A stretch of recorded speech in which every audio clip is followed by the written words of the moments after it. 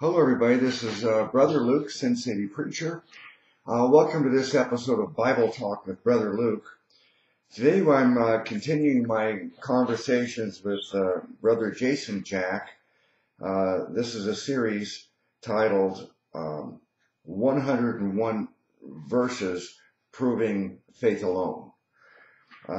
We've made, I think, five or six videos already in the series, and they are available on my YouTube channel, Sin City Preacher. So just go to that playlist, and hope you will watch this series from the beginning. Today we're on number 18 on our list, and before we get started, brother, just say hi to everybody and any opening thoughts you want to. Hello everybody, ready to do another video. All right. Okay, very good then. Let's get started here. The next verse is Acts 13:39. So let me paste that into my Bible Gateway is what I'm using. Control B. All right.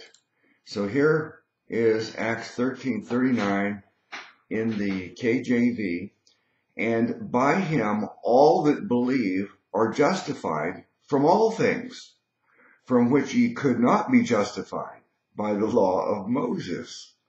Well, brother, that's a real soft, what is it, a softball? Yeah, that's putting it on a tee and just going at it right there.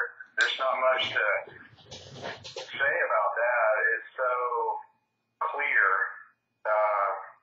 in context with Paul, who was speaking, filled with the Holy Spirit and preaching Christ crucified, and that it was through Jesus Christ that forgiveness of sins, he is the Messiah, the Christ, and that the law of Moses was never there or intended for man to keep perfectly, because the law never justified anybody, it never saved anyone. And so he's, again, making very clear what does justify you, and that's belief, that's faith in Jesus Christ. So very clearly that's what he is getting at in Acts 13:39. Okay, yeah, this is one of the great verses that is so clear and explicit that it should just settle the issue. I mean, you need just a verse like this and nothing else, and argument should be over. Anybody who can read this verse and still think that faith alone in Christ alone is insufficient, more is required, that we've got to contribute for our salvation, like repenting of our sins, changing our lives, getting sin out of our life, all these things that people say we must do. This verse here, well, we've got 101 verses like this, but this one is so explicit. So let's break this down. By the way, this is Acts 13:39. I didn't look at the context of this. You're saying Paul is saying this right here?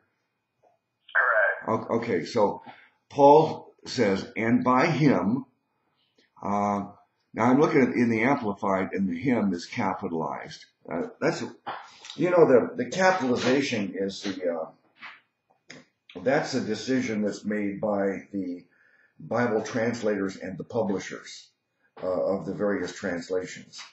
But the use of capitalization it tells us that those translators have made a capital letter to indicate that this is referring to God. And it says, so in the KJV it says, and by him, if we capitalize it, it tells us that him is referring to Jesus, and it also declares that he's God because it's capitalized. So I think that's worth noting. And by him, that's Jesus Christ, the eternal God Almighty, God manifest in the flesh as the Son of God, the only Savior. That's him. And by him, all that believe. Now, first of all That certainly tells us that refuting Calvinism, that only a select few can be saved, but this has anybody without exception, all that believe, anybody that chooses to put their faith in Jesus are justified. Now, believe, of course, we talked about this in some of the other earlier verses.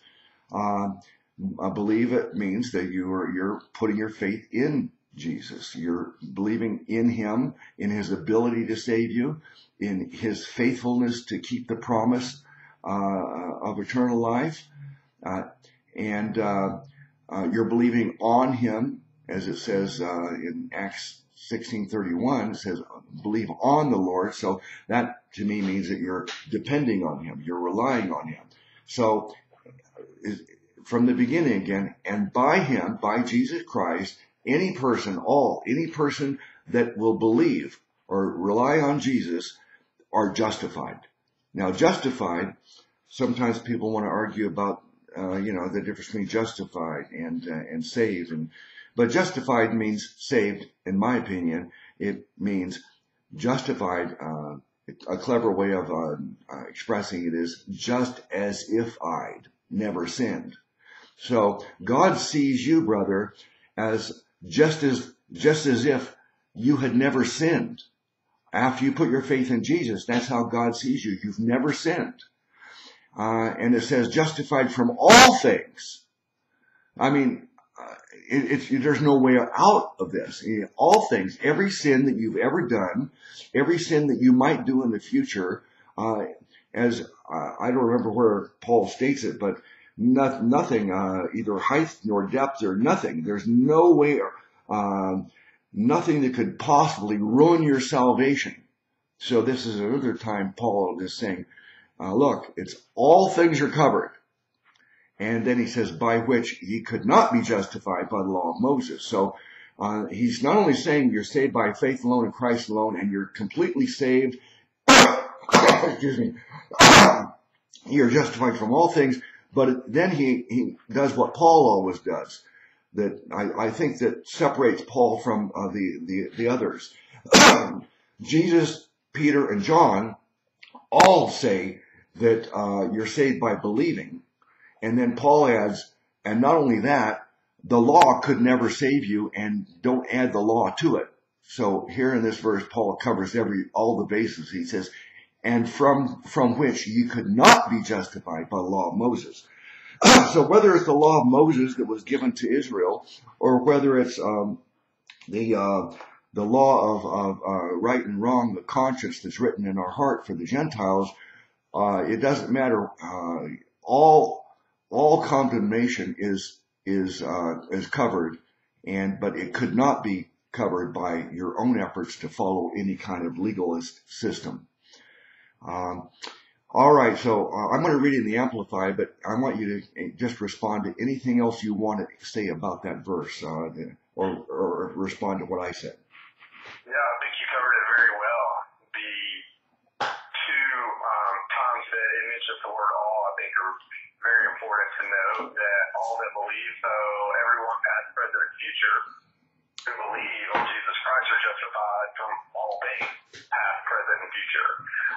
So it's covering all people and all sins, and that is summarized in John 3:16. For God so loved the world that he gave his only begotten Son, that whosoever believeth in him should not perish, but have everlasting life. And that's exactly what it's discussing here. And like you said, it not only shows what saves you, what justifies you, but it also shows what doesn't. And just like the first verse that we spent a whole hour on at the beginning of this, Ephesians 2:8-9, it shows that by grace are you saved through faith, and that not of yourselves, it's the gift of God, not of works. So it shows what saves you, Jesus Christ, and faith in him and him alone, and what doesn't save you. And that's the works of the law, the law of Moses. You can't be justified by that. So this verse is great in that sense of showing both sides of what can save you and what doesn't save you. Okay, I'm going to read it in the Amplified before we go to the next verse. It says, and through him, the him is capitalized, everyone who believes, that is, who acknowledges Jesus as Lord and Savior and follows him. Okay, here's where we can have a dispute with the Amplified translators here. They've inserted their own thoughts on this, and I would not put these thoughts in here because they're basically giving people the impression that believing in him means not only you acknowledge him as your Savior, but also as Lord, and you must follow him. Now, Jesus is Lord. Now, by the way, the Lord in the epistles, the word Lord is kurios, K-U-R-I-O-S, and that always means Lord in the sense that it's God, rather than Lord in the terms in the sense that like Sarah called Abraham Lord, not saying that he was God, but he's her master, and whatever he does, she's going to submit to it. So when people see the word Lord here, they assume that it's meaning that, oh, you've got to follow, submit, and serve him as your Lord and master. But that's not the Greek word that we find in this, in when it says Lord. And then they also add, and follows him. So here the Amplified absolutely fails, and they're exposed here of having this lordship works mindset that they're inserting in here. And then it says, is justified and declared free of guilt from all things from which you could not be justified and freed of guilt through the law of Moses. So I imagine you have the same grievance that I would have expressed here against this Amplified translation on this verse. Yeah, adding and follow, is beginning to mix discipleship with salvation and what we should do as followers of Christ after receiving the Holy Spirit promise through faith in Jesus Christ. The two don't mix. If you try to mix the two, then you're looking at yourself, you're looking at what you're doing instead of what Christ did, and you're confusing and muddying the gospel.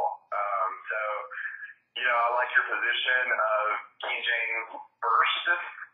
I'm more of a King James only because of situations like this, but we have certainly seen so many great amplifications through the Amplified Bible that give incredible further description of the truths of the Bible. Here, we see where we would not agree with it. Amplification,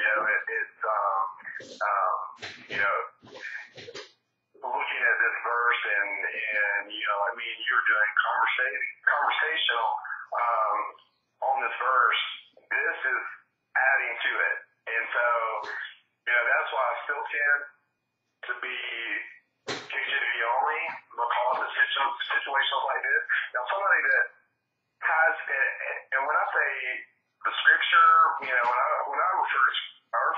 I'm referring to the King James Bible when I say scripture and not modern translations or anything like that. And I believe that we just simply need the scripture and the Holy Spirit, which indwells believers, that guides us into understanding of God's word. And that's all you need. You don't need any other Bible that elaborates on it. You don't need other people's commentaries because you don't really know if the people who are commentating are even saved or not. You just truly don't know unless you know them personally and they have witnessed to you and they tell you what they believe is the true gospel. Otherwise, you really don't know.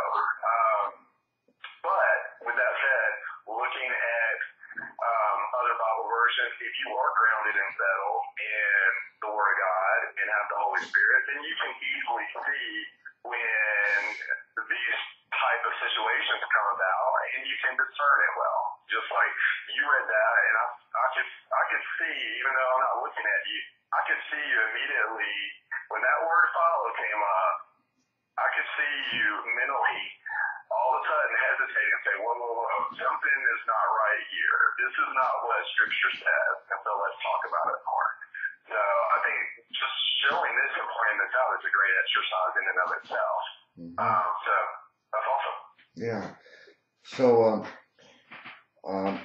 let me talk a little bit more about this KJV only and KJV first statements here.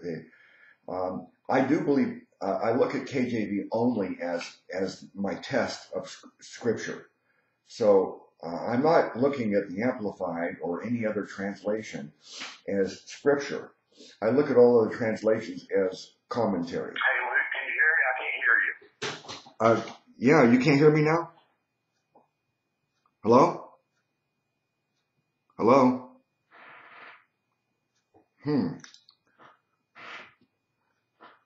I wonder, are you still there, brother? I'm going to hang up and call you. Hey, Luke, I lost you. Yeah, can you hear me now? Okay, I'm going to hang up on him and call him right back.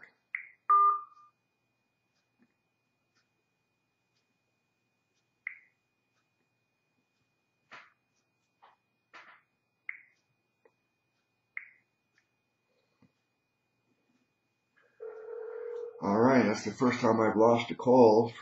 Hopefully, if this redial here will get everything working right again. Can you hear me this time? I can hear you now. Oh, Yeah, I okay. don't know what happened. I lost signal for a minute or two there. I don't know. I continued hearing you, but you were not responding to my voice. So, okay, we're back fixed here. So let me just repeat the last thought before I think you lost my audio, and that is that I do use the KJV as my scripture. I test everything against the KJV, and for some of the reasons I mentioned earlier, because there are some really important verses that are in the KJV that we don't find in modern translations. But it's also, this is another example of why you need to test it against the KJV, and also test it against just the doctrines that we've settled on, that through study. This 101 verses is a great way to establish this doctrine, to see that not only do we see the doctrine that salvation is by grace alone, through faith alone, in Christ alone, and no religious works are required on our part to get saved, to stay saved, or to prove one is truly saved. So once we see that the Bible says this over and over again clearly, and we've settled on it, now we bring that doctrine wherever we go, and every time we see a verse that contradicts that in any way, whether it's clearly contradicting or whether it's a little bit foggy on it, and you have to be a little concerned how it's expressing it. This one is nothing but alarm bells go off as I read that verse. Acknowledges Jesus as Lord and Savior. See, when people say Lord and Savior, it's not necessarily the wrong thing. If I say Jesus is my God and Savior, that's certainly a valid point. That's how I see the word Lord here. But if I see that Jesus is my Lord, which means he's my master, and I serve him completely and follow him, and surrender my life over to him, and this is part of what's needed or required for me to be saved, then all of a sudden we say, well, heresy, damnable heresy. So the KJV and the doctrine of faith alone for salvation is what we test everything against, and then when we read a verse like this in the Amplified or the NIV or any other translation, or a commentary, or a conversation with a brother, everything has to be tested against that doctrine.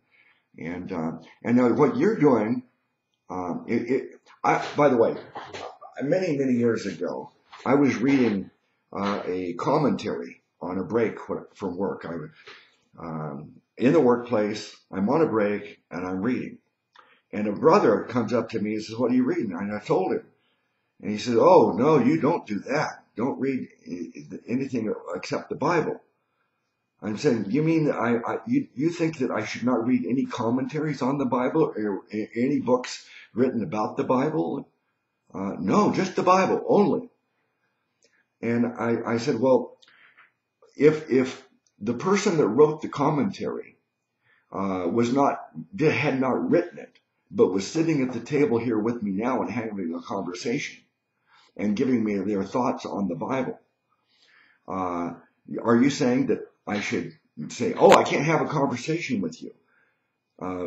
Because whether they did it verbally, expressed it verbally with me in person, or whether they wrote it down and published it in a book, it's still that person's comments and thoughts. So if I took his line of reasoning there, I could not even have any conversation with any person about the Bible because it's extra biblical. And so this conversation I'm having with you now, and when you're expressing your thoughts and I'm expressing my thoughts, if a person goes to that extreme that, no, only the Bible, only the KJV, then we conversations have to end. It has to be only the Bible and only the Holy Spirit and us alone, and we might as well just go into a monastery, be a monk, and not even communicate with anybody. Yeah, when I mentioned we don't need commentaries and like that, I mean, we don't need it, but we could certainly use it and have this conversation. But here's what I did wrong several years ago. I started reading books about the Bible instead of just picking up and reading the Bible itself. And I wasn't regenerated, and I was learning a lot of good things, and I was hearing what man had to say about the Bible, but I wasn't picking up the Word of God and reading it and let the living Word of God tell me, what is and what isn't, and guide me into understanding and to acknowledging of the truth and accepting Jesus Christ as my Savior. And it wasn't until I did that I became a child of God through faith in Jesus Christ. Then I continued to read and gain maturity as a Christian, and became grounded and settled in the Word of God and the different doctrines and understanding it because of the interconnectedness, and I could see how the end of the Bible and the middle of the Bible tied into the beginning of the Bible, and it all points to Jesus. And then after that, if I pick up a commentary, if I pick up, if I have a conversation with somebody else, if I watch another video or another preacher, or pick up a book, and I wrote a book, so that would be very hypocritical if I said you just absolutely can't read anything other than the Bible, because I wrote a book that I hope people read because it points directly to Jesus Christ. But again, be grounded and settled in Scripture, and then use that to be edified and gain, more understanding through the edification that comes with talking with others, hearing other people's thoughts and things like that. If they align with Scripture, then of course we should accept them and embrace them. If they don't, then simply reject them. Mm-hmm. Yeah, that's a very good point. That here you are an author, and you wrote a book about the Bible and about salvation and Jesus, and if people had the attitude that, well, we can't even read his book because it's extra biblical, just only read the Scriptures, then they're missing out because your thoughts on it may be very helpful to some people. And I'm sure, matter of fact, I can say they certainly will be very helpful to many people if they read your book. So this is just another example of how people take an idea that might be pretty good, and then they go to the extreme with it. Like the idea, of course, that's good is, okay, the KJV is our Bible, and it's our Scriptures, and that's what we rely upon for the truth, and don't read anything apart from that, including any commentaries or books by Jack Smack or Jason Jack or anybody else. That would be taking it a step too far, because these commentaries, and that's why I'm saying that when I'm looking at this Amplified, look at all the times it's been very, very good, and said, oh, wow, it really did a great job on that. But we have enough discernment, and we're grounded so securely in the true doctrine of the free gift salvation that we can identify these things instantly. This, as I said, like alarms just go off immediately when we see that, wait a second, they're wrong on this. And it's not a minor error, it's a damnable error. Okay? All right, anything else before I go to the next verse? No, that's good. Okay, brother. The next one is Romans 8:7. In KJV, because the carnal mind is enmity against God, for it is not subject to the law of God, neither indeed can be. Okay, I'm glad you get to go first on this, brother. Go ahead.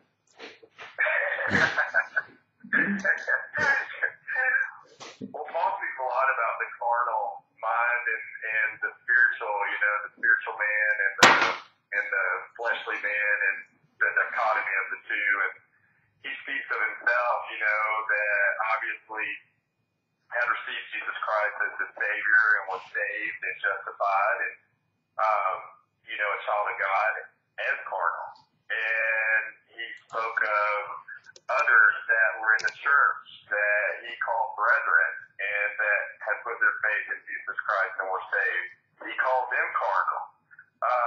And so, this basically is showing the difference between our flesh and our spirit. We must worship in spirit and in truth. And that comes about by being spiritually reborn through faith in Jesus Christ.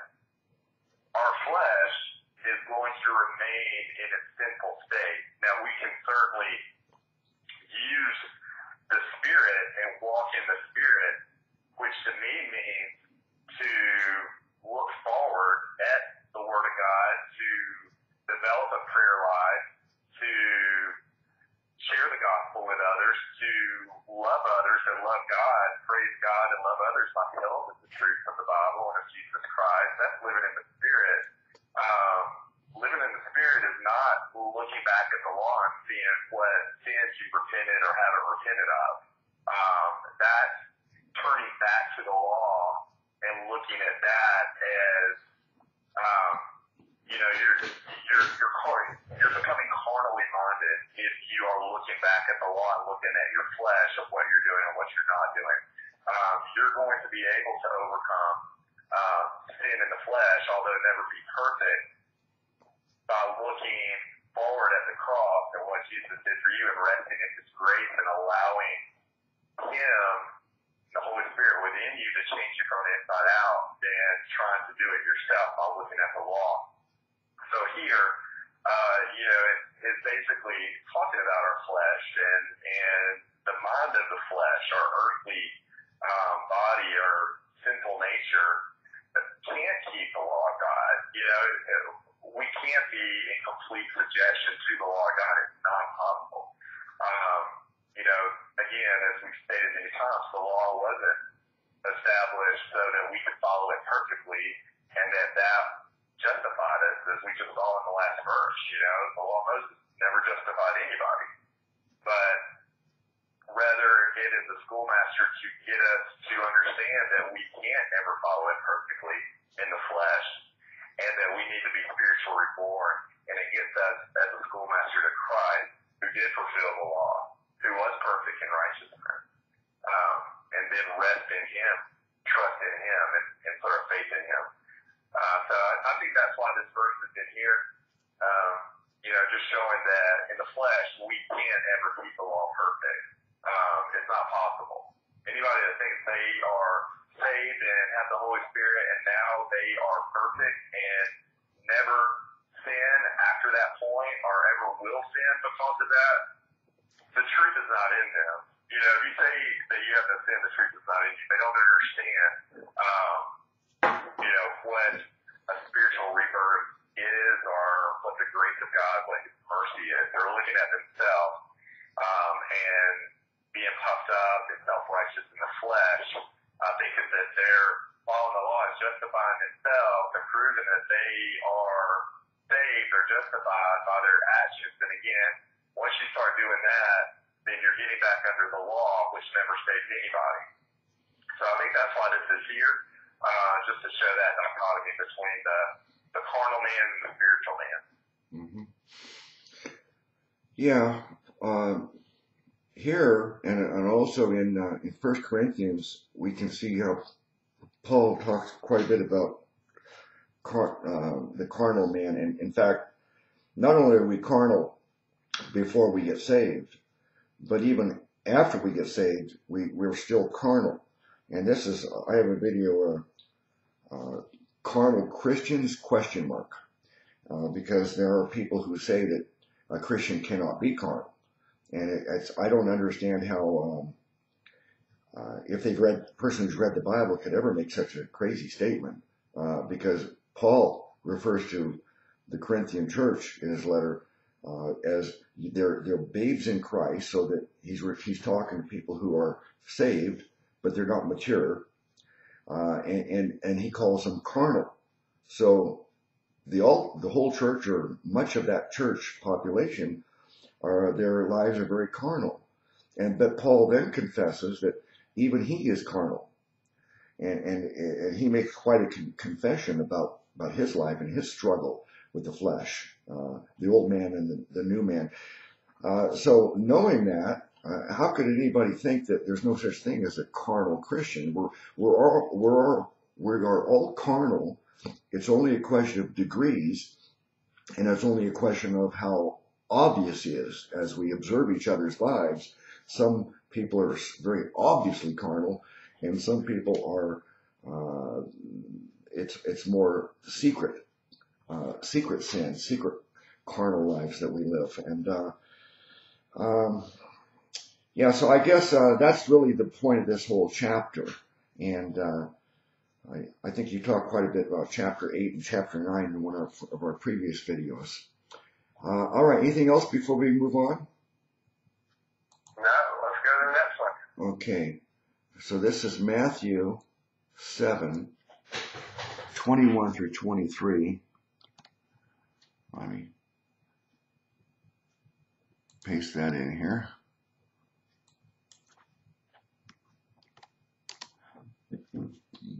Okay. Not everyone that saith unto me, Lord, Lord, shall enter into the kingdom of heaven, but he that doeth the will of my Father, which is in heaven. Many will say to me in that day, Lord, Lord, have we not prophesied in thy name, and in thy name cast out devils, and in thy name done many wonderful works? And then will I profess unto them, I never knew you. Depart from me, ye that work iniquity. I gave you my dramatic rendition of that. I like that. All right, brother. We know that this is one of the go-to verses for Lordship salvation, is to support their damnable heresy. But this is actually a go-to verse for us to prove that their doctrine is a damnable heresy. So go ahead. What are your thoughts on that? Yeah, that's amazing, isn't it? That you know, we obviously see this, and for what it is, this hypothetical situation of somebody being at the judgment seat of Christ and professing how great they are and how many good, wonderful works they've done, and then Jesus says, "I never knew you. Depart from me, worker of iniquity." Work iniquity. And again, work is mentioned twice in verses 22 and 23. But yet, you'll have a Lordship salvation that will twist this verse upside down on its head and point to this, saying, if you don't do the works, you're not going to heaven. And it is truly amazing how somebody that does not have their faith in Jesus Christ alone for salvation, how spiritually blind they can be to not see what this verse is saying. So, you go back to verse 21, not everyone that saith unto me, Lord, Lord, shall enter into the kingdom of heaven, but he that doeth the will of my Father which is in heaven. Well, what's the will of the Father? When I saw this in Lordship salvation, we're using this to justify, this backdoor works-based salvation and this changed life salvation.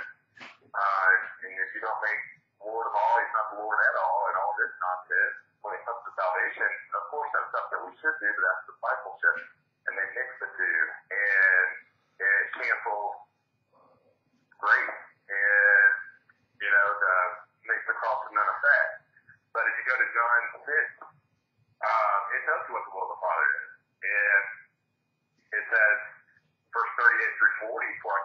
from heaven. This is Jesus speaking, not to do mine own will, but the will of him that sent me. And this is the Father's will which has sent me, that of all which he hath given me I should lose nothing, but should raise it up again at the last day. And this is the will of him that sent me, that everyone which seeth the Son and believeth on him may have everlasting life, and I will raise him up at the last day. So the will of the Father is to acknowledge Jesus Christ as your Savior, believe on him, and then rest in eternal life that he gives you as a free gift. Believe the record, as it says in 1 John 5:10 through 13. And this is the record, that Jesus is the Son of God, and he died for your sins, and those who believe have eternal life. Well, just believe in that. But yet they will want to mix their works and their efforts and their changed life, quote, changed life that they've had since their, quote, spiritual rebirth, and look at their faithfulness and their obedience instead of Jesus' perfect faithfulness and obedience, and try to justify themselves through their actions. And again, it turns the gospel upside down. It confuses many people. And, again, the Word of God is quick and powerful and sharper than any two-edged sword. It goes on in Hebrews 4:12, and is the discerner of the thoughts and intents of the heart. Well, this is one of those passages that truly discerns the thoughts and intents of the heart. This will tell me very quickly if somebody is discerning through the Spirit the Word of God correctly, or if they're twisting it on their head. So this is a good verse that can point that out. Mm-hmm. Yeah. Very well said. We've talked in earlier videos about principles of Bible study, principles of establishing our doctrine, and to me, the top of the list is we should draw our conclusions based upon clear verses, not ambiguous verses, and we should reinforce that if the clear verses, the point is repeated over and over again in many verses. So the doctrine of salvation by grace alone, through faith alone, in Christ alone, is expressed explicitly, and it's expressed repeatedly. So to me, that settles it. That's the truth. And then we look at all the other verses. We must look at it through that lens and see, does this contradict it? If it seems to contradict it, then we must be understanding it incorrectly. So let's delve deeper. And that brings us to the second point of Bible principle of Bible study in formulating your doctrines, and that is the principle of context. And for this, the context is right in front of our nose. If we just back up a few verses, let's go back to verse 15. Jesus says, "Beware of false prophets, which come to you in sheep's clothing, but inwardly they are ravening wolves.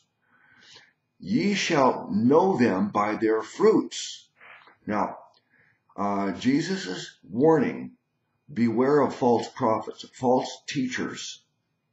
And it says, you shall know them by their fruits. Now, here's another verse. Verse 16, ye shall know them by their fruits. Do men gather grapes of thorns or figs of thistles? Even so, every good tree brings forth good fruit, but a corrupt tree bringeth forth evil fruit. So this verse here is also used by the Lordship heretics to teach that your life must bear really good fruit to prove that you're truly saved. And yet they might as well just take an eraser and erase verse 15, which just tells us that the fruit verses are referring back to the false prophets. It's not referring to a person who's saved. It's referring to a false prophet, a false teacher, like a Lordship teacher, like MacArthur, Piper, Washer, Comfort. These are the false prophets that this verse is warning us about. And the fruit that they are bearing is false converts, people who are not truly getting saved because they're believing the wrong thing. They're believing that you're saved by changing your life and bearing good fruit. So this very verse is warning us about them. And then when we go forward to the verse we're subject of our talk here is, it says this verse is connected to the previous thought. So if it's talking about the false prophets teaching the false doctrine, the false damnable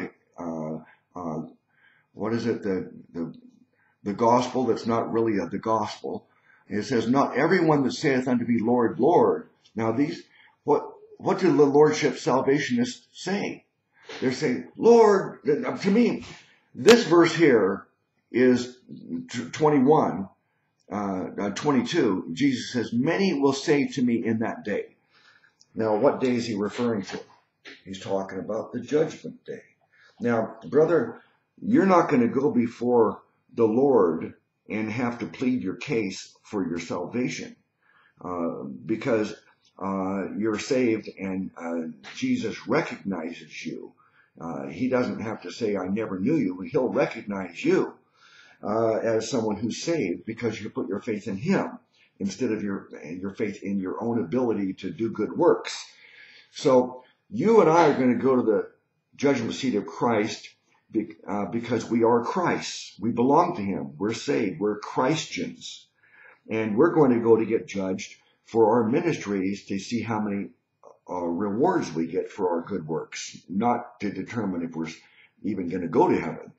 But so this point here in verse 22, many will say to me in that day, that's referring to the unbelievers, the people who are lost. They go to the great white throne judgment, where all the unbelievers go to. And some people are going to go to that judgment, and they're going to be pleading their case. And this is the plea that they're going to make. Lord, Lord, have we not prophesied in thy name? And thy name cast out devils, and in thy name done many wonderful works. So these people who are not saved, who are putting their faith in their own works, they go to this judgment and they plead their case based upon their own works. And because of that, they are lost. If you had to plead your case, and you don't have to plead your case because, as I said, when we go to the judgment seat of Christ, our salvation is already determined. We don't have to go there and, argue our case. But the lost people, they're going to be there pleading for their lives, for their salvation.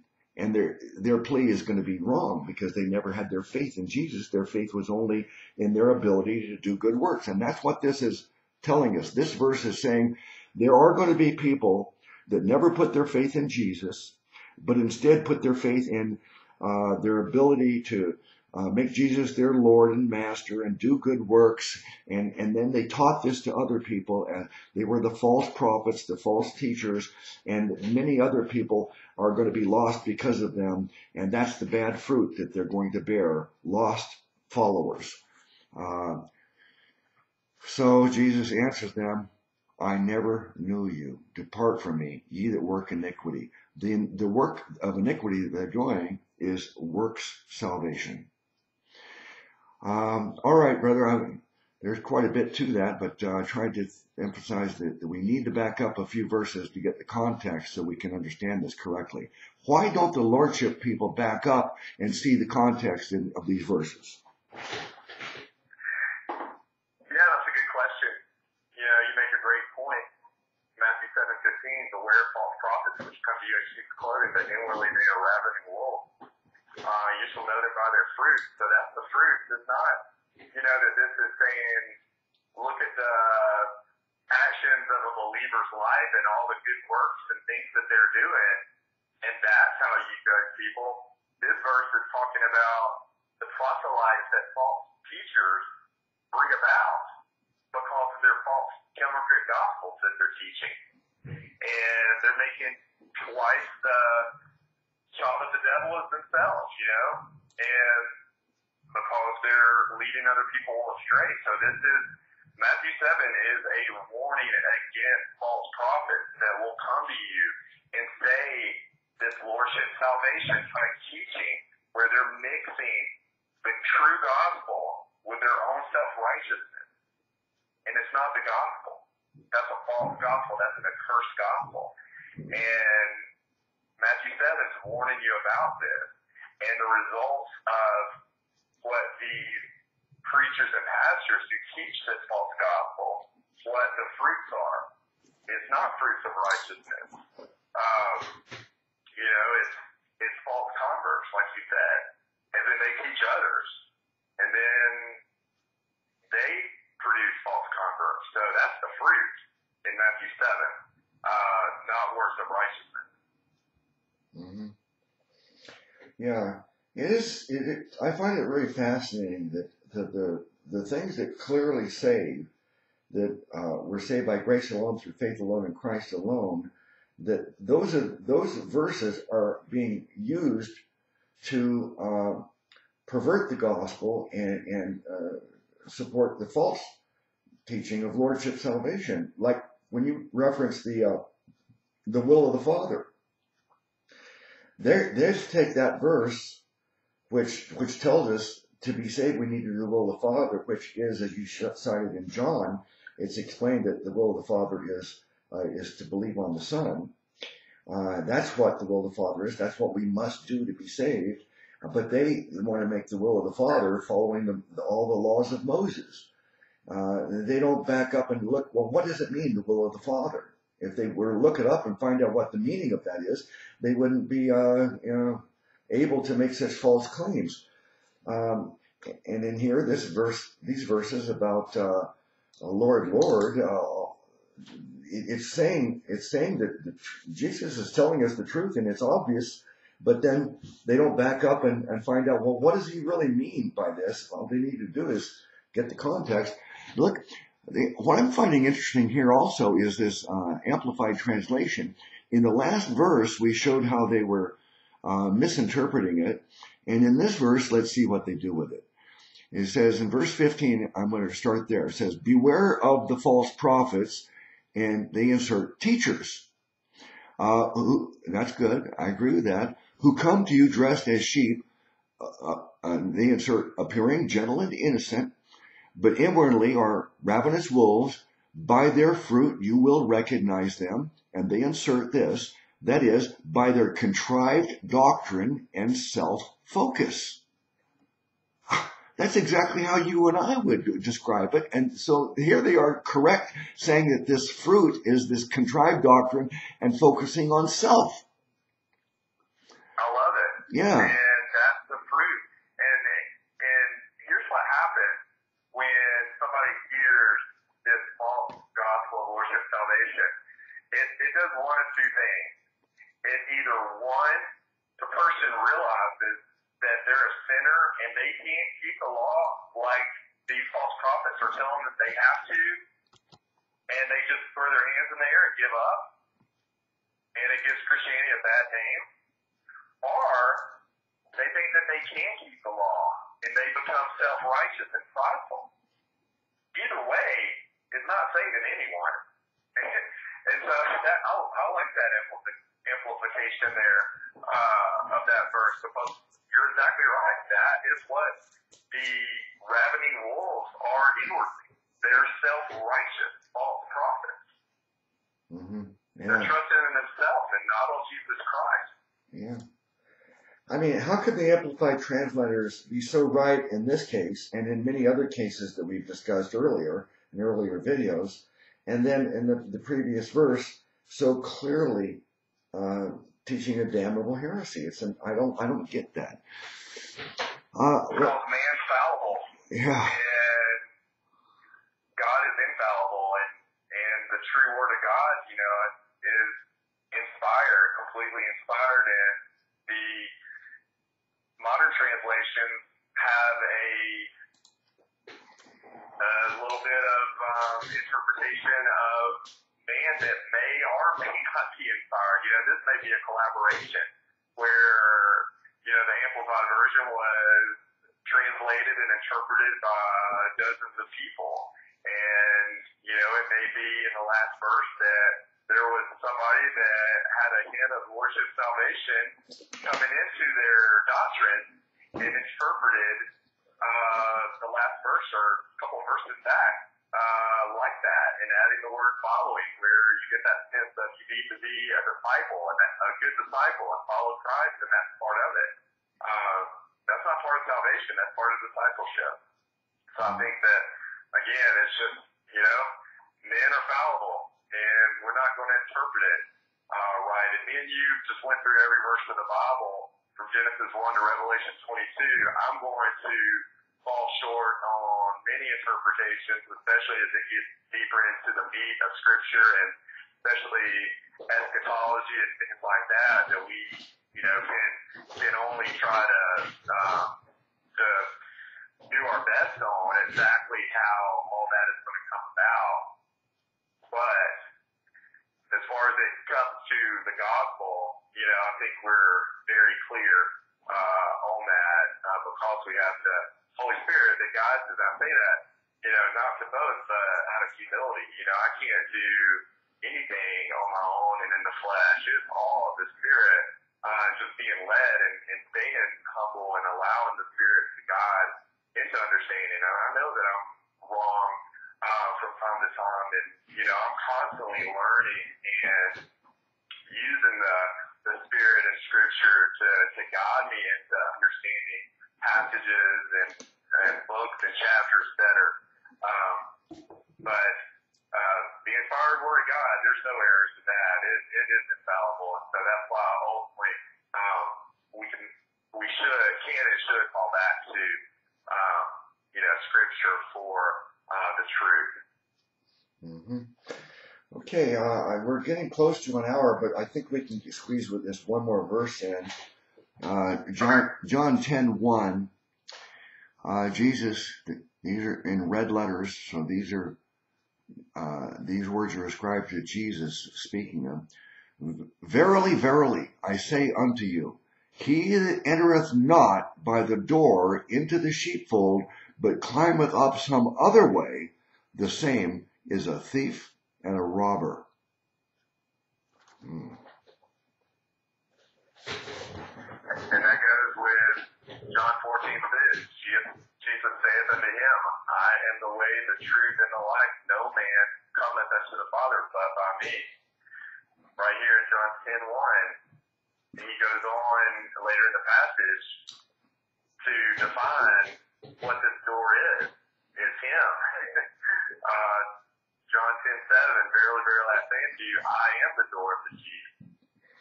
And then goes in John 10:9, I am the door. By me, if any man enter in, he shall be saved and shall go in and out and find pasture. So this is discussing how to receive the love of God, God's grace, God's mercy, and eternal life. It's through the Son. It's through the door. And it's as easy as opening a door. But there's only one door, and that's Jesus Christ, and by faith in Him. And if you try to do it your way and open other doors and think that's going to lead to the Father, then the same as a thief and a robber. It's not going to work out. There's going to be condemnation in that, because there's only one way to the Father, and it's through the Son. And so that's what Jesus is explaining here, that He is the door. Yeah. There are a lot of people that object to the Christian claim that you only Christians go to heaven. That's the only way to get to heaven. And yet, the Bible says over and over again, particularly from Jesus' own words, he repeats over and over again that he is the only way. And that, so the exclusivity of Jesus is an integral, is essential part of our faith. That And that's why when we understand that and believe that, then we should really feel obligated to spread the gospel and tell people about this only way, because the people who don't go through this door, Jesus Christ, they're lost and they're doomed, and we have the key to that door. And if we don't tell people about it, then shame on us. So if people don't like the fact that Jesus is the only way, then that's unfortunate for them. But instead of being, I have always felt that instead of being upset that, well, why is there only one way? It's not right. It's not fair that there's only one way. Well, instead of being upset that there's only one way, why don't we just thank Jesus that he did provide a way? Because before he provided the way, there was no way.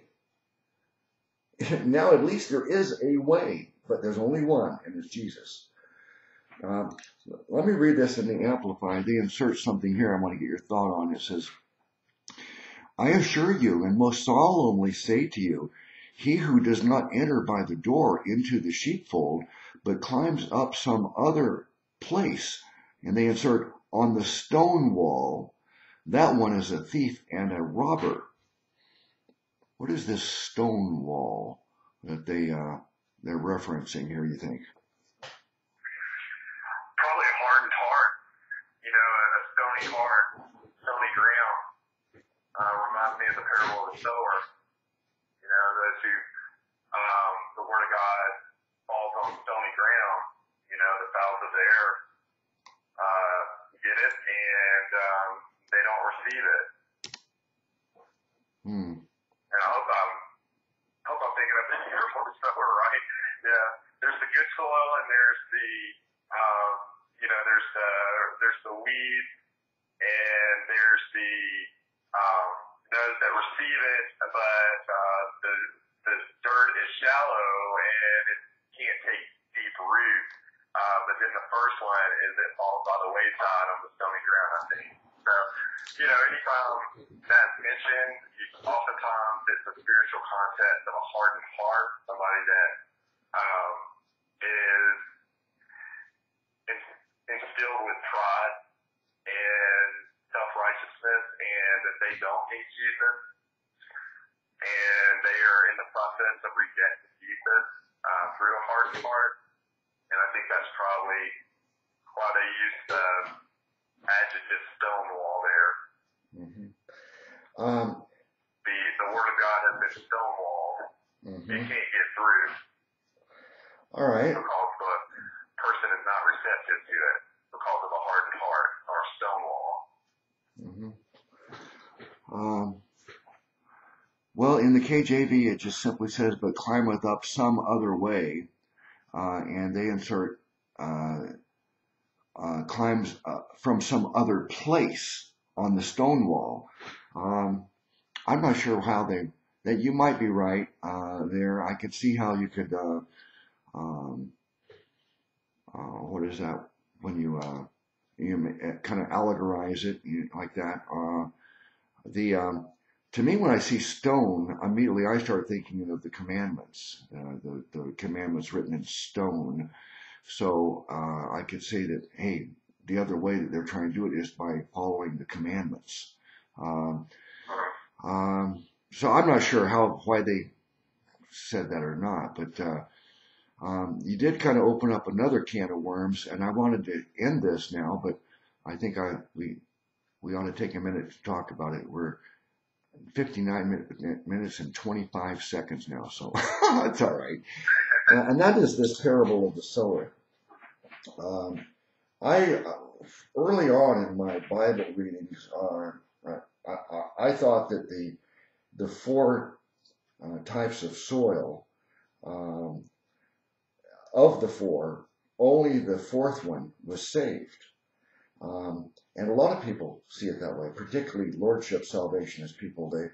They'll say that if you're on shallow ground or thorny soil, these are people who didn't truly get saved, and the fact that it didn't grow and mature just proves that they were never truly saved. But the way I interpret that story now is that all were saved except the first one. And that's because in the shallow ground and the thorny soil, the seed did spring to life.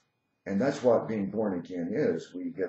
Where our spirit is brought to life. We're regenerated, we're quickened, we're born again. But then once we're spiritually brought to life, what happens between that moment and our last breath varies. And you have examples.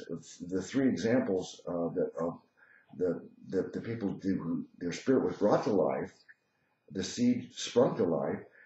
You have some that don't live very long and don't grow, and others that live for a while and then they're choked away, and then others that live and then they grow and multiply and produce a lot of fruits.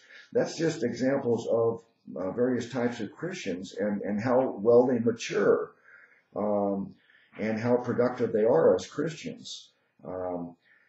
So I see now that the one seed that fell by the wayside are the people who didn't listen and didn't receive the word and get saved, and the other three types as various types of Christians. They all got saved, but not all were productive fruit producers in terms of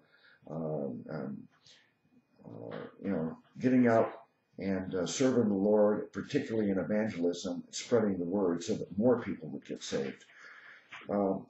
I didn't really understand what you're saying about your interpretations. Are you in agreement with me on that, or you see those seeds differently?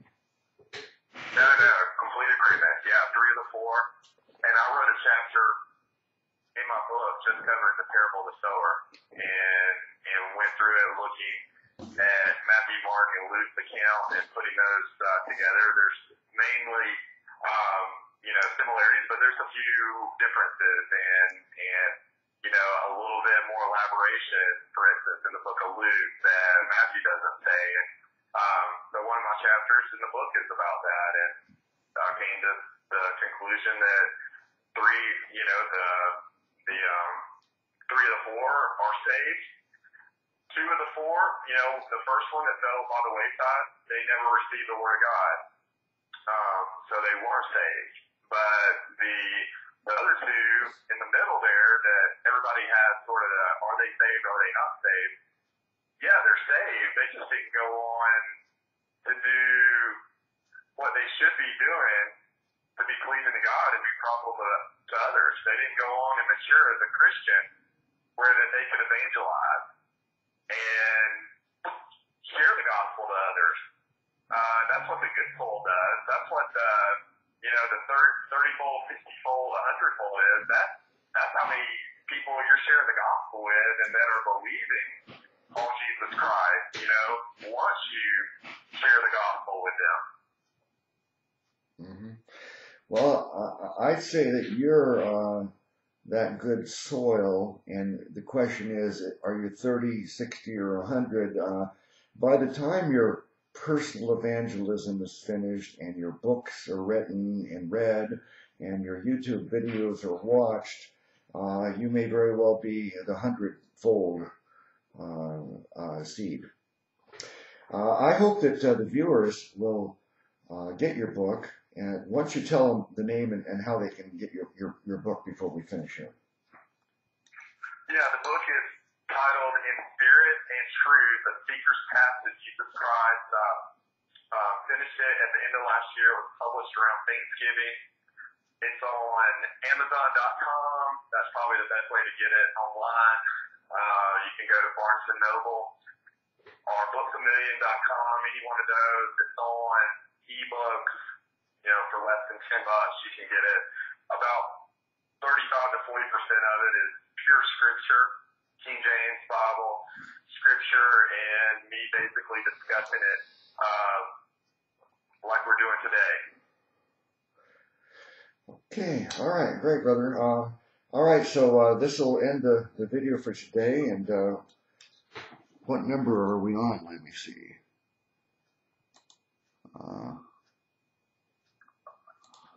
Okay, we did number 21, So we've got 79 more verses to go through on this series. All right, why don't you just take a minute and summarize your thoughts on the study today, and then we'll close it off.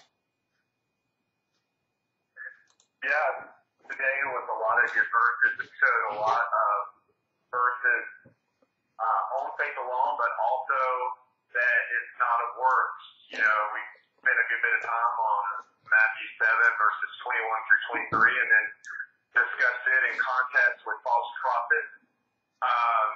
And that led into John 10:1, where Jesus discusses that he is the door, and only by him can somebody receive eternal life. It's only through him. And you mentioned, you know, well, some people may say, well, why can't it be another way? But, you know, and what about other doors? And, you know, I mentioned what it says. You try to go through another door, then you're a thief and a robber, as it says in John 10. But what we also must rest assured in as Christians is that, speaking of Matthew 7, earlier, right before it starts mentioning about false prophets, it says in verse 7, ask and it shall be given you, seek and ye shall find, knock and it shall be opened unto you. For everyone that asketh receiveth, and he that seeketh findeth, and to him that knocketh it shall be opened. So, the gospel will be presented to somebody who is seeking God, no matter where they are, and no matter what color skin they are, or what ethnicity, or what gender. If you are truly seeking God, the gospel will be delivered, and that's been true since the beginning of creation.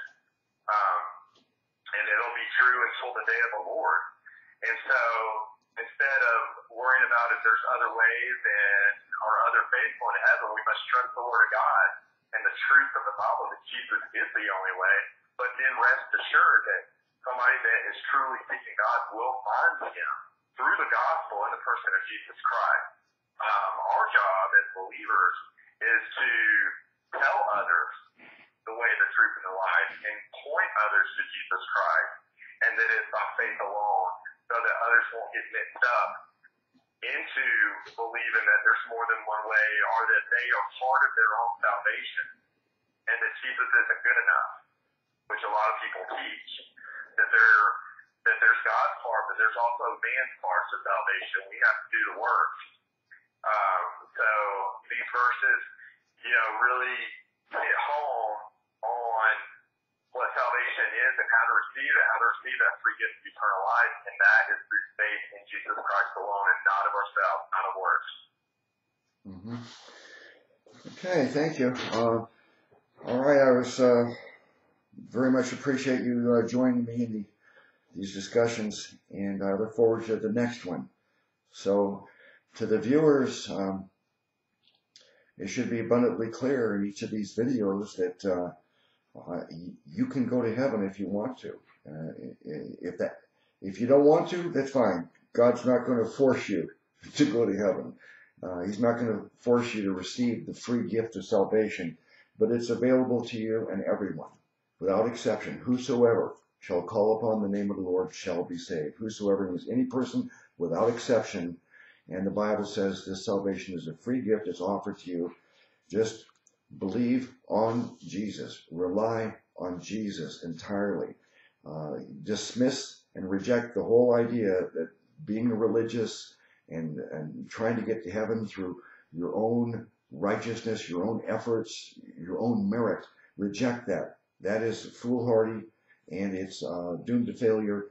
And instead, put your faith completely in the person of Jesus. He's our Savior God, and put your faith in what He's done for you. He died for your sins on that cross. Your sins are paid for, and He rose from the dead bodily to prove that He is God and Savior. He does have the power over life and death, and He offers you life everlasting as a free gift. I hope you'll receive it now. Thank you for watching. Bless you all in the name of our great Savior God, Jesus Christ.